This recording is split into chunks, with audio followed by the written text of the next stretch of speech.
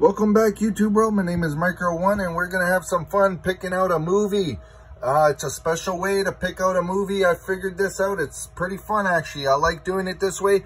But anyway, last episode, I don't know if you want to call it episode, last video, we picked out The Serpent's Kiss, which was pretty damn good. Now, this is the replacement. We got Eureka with Gene Hackman and Mickey Rourke. Yes, that's Mickey Rourke right there. He looks like a baby face. But anyway, we're going to spin the wheel and we're going to see where it lands. Here we go.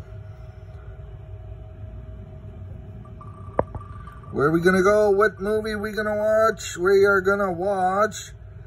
Oh, no! Man in the Iron Mask.